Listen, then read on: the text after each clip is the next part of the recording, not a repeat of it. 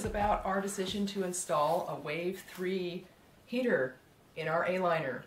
Yeah, we looked at Mr. Heater and this one, but we chose this one partly because they said it would use less propane and it had a lower BTU output, and the inside of our A-liner isn't very big. And one thing I like about it so far is that it's only about 4 inches deep, so it won't stick out into the room very much, and people might not get as burned or likely to get burned on it. And the thing I'm not super excited about right now was the price, but hopefully it's going to be worth it. The Wave heaters could either be hung on the wall or put on legs and sat on the floor. Here are the legs, and you can see this is the Wave 3 heater, and that's how long the legs would be. These legs are for all the wave heaters, and I think we're not going to use them. They're just too long. They take up too much room in the A-liner. There just isn't very much room in that little teeny tiny house.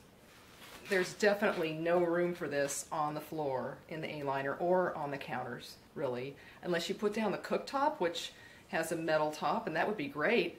The only problem is sometimes you need to be able to cook and run the heater at the same time. So what I'm going to do is we've decided to take a little risk and hang the heater from one of the walls, actually two spots, so we can move it around with some wood in the back on the 3 holes.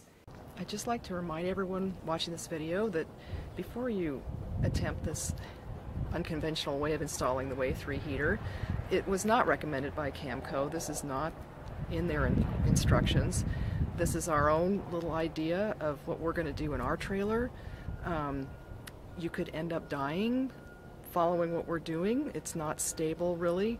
You could bang into it, fall into it, get burned. It could fall off if you don't connect it up correctly, or aren't careful. So this is just our little method for installing this thing in our A-liner, and you can judge for yourself what you'd like to do with your trailer. We used our best judgment in designing this type of installation, so we hope it's going to work. Propane to me is one of those things that seems really safe until suddenly, boom, you're injured. Unlike being in a car, you can kind of picture hitting something or getting in an accident while you're moving, but this is like the silent stalker kind of a thing. So also we decided to pay for installation of a quick connect gas line in our kitchen area. If we knew how to do gas lines, we would have done it ourselves, but we just really don't know how to work with copper and propane gas lines, and yes, it was kind of expensive to get that done. So that's another cost of doing what we're doing. One thing someone else could do if you wanted, and I've seen other people do it, is run the propane rubber hose through one of the windows from the barbecue quick connect on the outside of the trailer. So that would have been a solution. And also that forces you to leave a window open, which is what Camco wants you to do with their heater. I guess we felt like this was just more convenient for us, so we went ahead and had them put the quick connect under the kitchen sink. Here's where they put it. And excuse my stuff, but it's under there, right there. And then they also drilled a hole in the side of the cabinet and put a plastic grommet around that, so we can just leave the hose connected up.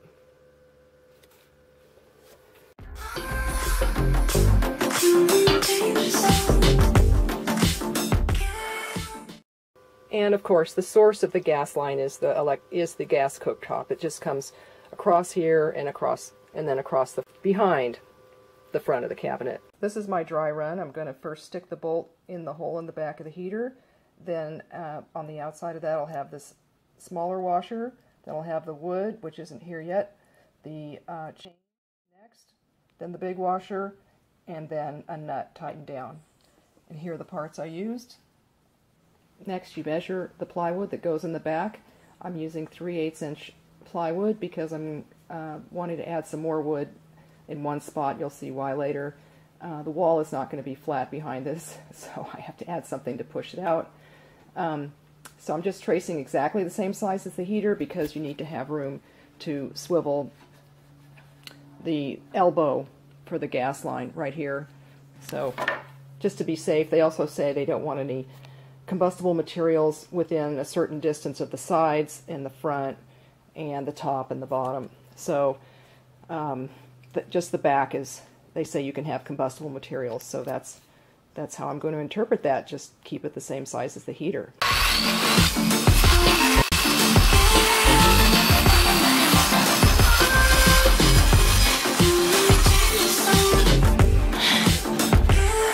It's not perfectly square, I hate to say, but it's good enough for camping. Hopefully my husband won't look at it.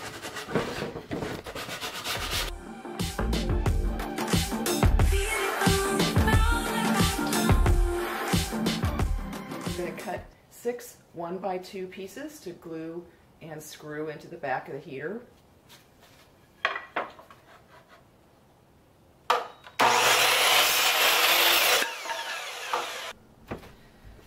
So here's the back of the heater at the moment. I've got this hinged hook and a rigid T metal with bolts and wood screws, and these are bolts, 3 bolts through the heater holes on the heater, and it's going to hang on this hook here that I screwed into the aluminum on the A-liner, and this particular section right here does not hit anything when it's folded down and on the road.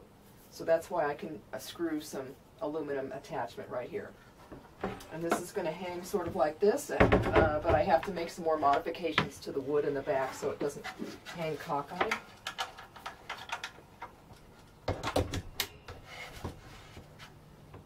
So I'm going to prop the back out so that it's more like that and angled up. They want it angled up like the legs. Here are the parts that were used. Here's another shot of the back of the heater with the plywood attached. I'm sorry, my garage is such an incredible mess.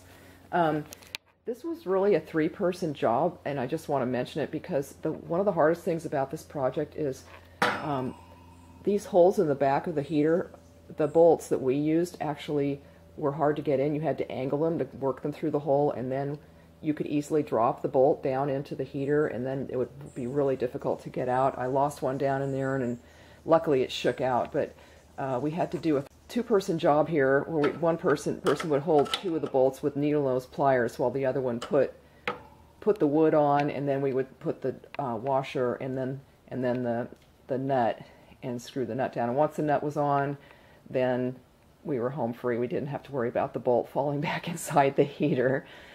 These are 1-inch bolts here, and these are 3/4-inch bolts, and then these are just wood screws. I'm going to use these drywall screws to attach the very first 2 pieces of wood to the plywood because I don't want to have to take all that off the back of the heater again. So I'm just going to attach these because they happen to just fit perfectly and still grab the plywood but not hit the heater. Apply the glue. Okay, I've got my first row of 1x2s screwed and glued onto the plywood. For my next 2 backing pieces, I ended up gluing and nailing with finishing nails because I was having trouble with the wood splitting, so I tried to nail it off grain. Now I'm going to attach the 2 pieces I just nailed to the piece that was already set on the plywood using these 2-inch screws. I'm going to drill first so that there's no splitting. And as probably all of you know, but I'll mention, you need to pick a drill bit that's slightly smaller diameter than the the diameter of your screw. This is not a structural support, so I'm not too worried about how tight it fits. Just want to hold it together. Okay, here it is, hanging, a little bit cockeyed. I'm not going to worry about that, I guess. With the back wood supports, holding it off the wall. Next, I'm going to determine our secondary hanging location over the cooktop because when we take a shower, we have to have the other location covered up with a shower curtain. So We're going to hang it up here instead of putting it on the cooktop, because we also need to use the cooktop to heat the hot water, and it would be too hard to pick up a hot heater and put it down on here and move things around when they're hot. So we're just going to hang it somewhere like this. And I picked this altitude because the instructions to the wave heater say it has to be 18 inches or lower from the ceiling. So you may be wondering why we don't just leave it hanging here over the cooktop all the time, and I did think about that, but I'm concerned that the heat from cooking plus the heat from this heater going right here together might damage the fiberglass foam ceiling here. I'm not quite sure. The other concern is cooking. I'm not sure how hot it would make us if we have the heater turned on and we're cooking and all the heat is blasting at us from right here. The instructions say that other items should be set 30 inches away from the front of the heater, and this right here is, I don't know, 24 inches. So I think it would get fairly hot if we had this hanging here all the time. So I think most of the time when we're not using the shower, we'll hang it on the shower location, and then when we need to take a shower, we'll hang it up here. So like I did in the first installation, I'm going to hang it with this rope loop hanger, 9/16 inch from Home Depot, and these sheet metal screws, number 10 3/4 inch from Home Depot, and this metal drill bit from Home Depot. Okay, we got the hanger up there and the heater is hanging, but you can kind of see it's sloped. It's sloping in a bad way. We need to have it angled out a little bit more this way at the bottom so that all the heat is rising and none of it's going back into the heater. So I think I'll be adding a little more wood in the back. Alright, this is the back of the heater. I'm not extremely proud of the way this worked out, but I had to add this extra wood so I could put an extra piece of wood in and out in the back to put it in the location over the cooktop. We're just sliding a piece of wood in the back like that, and then we hang it up. Here it is in place over the cooktop with the wood in the back. The piece of wood just kind of, it still wobbles, but at least the angle is okay now. It's angled up just a slight bit like the legs on the unit were intended to do. And that's where we have it when we're taking a shower. I wanted to mention, when we are on the road, I was very concerned about the Wave 3 being damaged by all the jostling, and we wanted to leave it connected, the gas line connected under the sink. So we decided that we would wrap it up in this thick piece of foam with a piece of fabric and tie some string around it, which I'm sure someone else could come up with a much more elegant solution. Maybe I'll think of something later, but it seems to be working for our purposes. I just put it down on the floor when we're driving with a lot of cushioning around it so that it doesn't get jostled that much. And it's kind of here, on the floor by the, sorry about our stuff here, that's our stuff. But anyway, we just put it on the floor down here by the kitchen sink. And so far, it seems to be working fine. We put it face down with the foam down. Okay, here's the heater all bundled up, ready for travel, and we just pack a bunch of stuff around the sides to keep it from moving around. The foam is on the floor, and it's like a nice little cushiony bed for the heater.